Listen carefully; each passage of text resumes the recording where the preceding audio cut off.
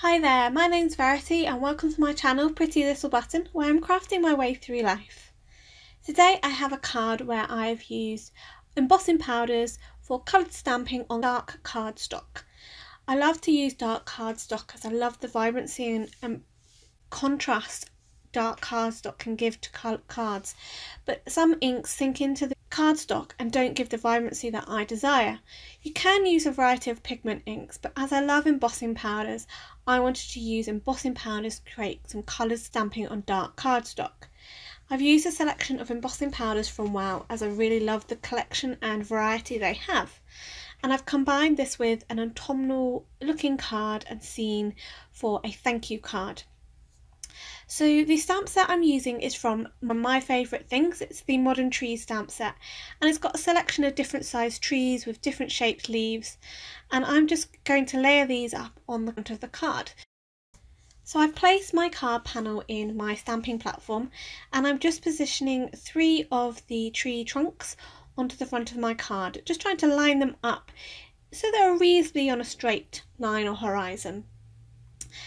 And I just pick these up with the window of my stamping platform.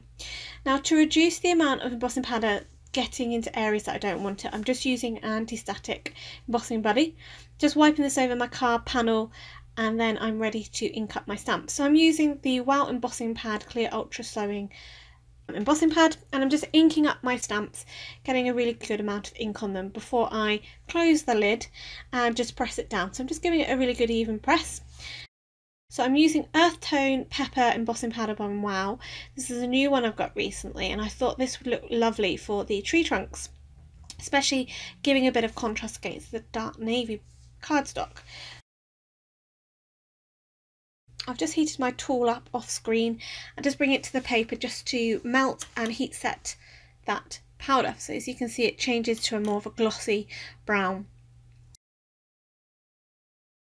So I'm positioning my card panel back into the stamping positioner so I can now do the leaves. Now I'm going to do each of the leaves on the trees different colours. So the first one, so I just line up the first leaves on the first tree, just close my platform again to pick up the stamp, and once more I'm just rubbing it with my anti-static embossing buddy and inking up with the Wow embossing powder ink again, which is nice and slow drying. And the second colour I'm using is metallic copper, and I love this colour from Wow. I think it goes beautifully with the dark navy cardstock as well. And for the leaves, I think that reddy coppery colour goes really well for autumnal leaves. So I've just heat set that again with my heat gun, and then I'm taking it back to my platform and popping the next one on. This is a lovely little rounded leafy pattern. I love this little polka dot tree. And this one I'm using metallic gold rich pale regular, and again this is a gorgeous gold. I love this gold, and I'm just popping that on, and again when it heat sets it looks beautiful with the dark blue navy cardstock and that copper as well.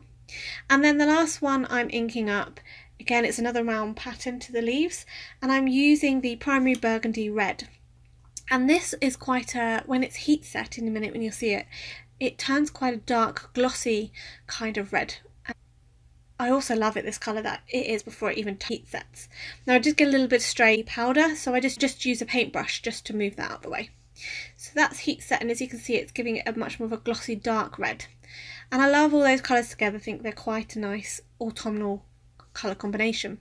So I wanted to ground my trees, so I'm just using a Versamark ink pen, and I'm just drawing sort of a very faint horizon line. A little bit artistic, not the best artistic person drawing freehand, but it was just to help ground those trees. And because this is a clear sticky pen, I can draw this on and then cover it again with the embossing powder. So I'm using the same Earth Tone Pepper embossing powder, and then I'm just heat setting that. So that really matches quite well with the tree trunks, and it grounds the trees on the card a bit so they're not just floating in the air. So I'm using a sentiment from the Alt New Leaf Canopy stamp set. This is a special note of thanks, and to make sure it's straight, because I don't like wonky sentiments, I'm just using one of my misty corners just to position that straight on the card panel, picking the stamp up with my stamping platform window, and then just removing the misty corner. And again, just covering that with some of my anti-static embossing buddy, because I have been handling it a lot. There could be some ink prints there and I don't want embossing powder where it doesn't belong. So I've inked that up again, cover it with the embossing ink, and I'm just covering this with the rich gold pale powder just to match that on the tree. And it heat sets beautifully. So to make my card panel, I'm just trimming down my card base, and I'm just using, so I'm making a side folding card. I'm just trimming down my card panel because I want a nice border around the edge of my card, and I'm going to give it some dimension, so that will give a nice contrast. And I'm just trimming it down by about 1/4 of an inch around each side. Now, to add a bit more definition between my card panel and my card base, I'm just using my embossing pad to add ink around the edge. Now you've got to be careful, this was quite a sharp point, sharp corners, and I caught my pad a little bit, but just be really careful when you're popping it through, just wiping it along the edges.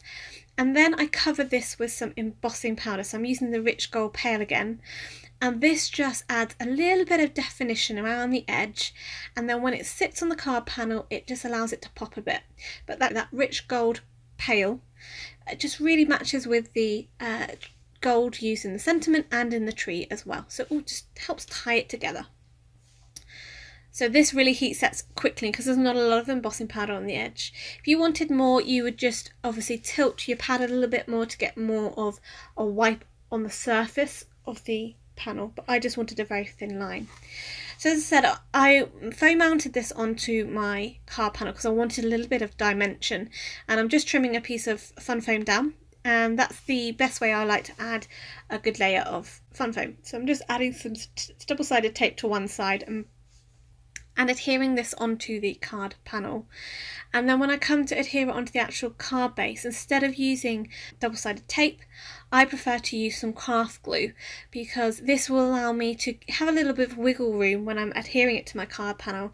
So if I haven't got it quite straight, I can just move it about and just get it positioned straight, and then really properly press it down so it adheres quite well.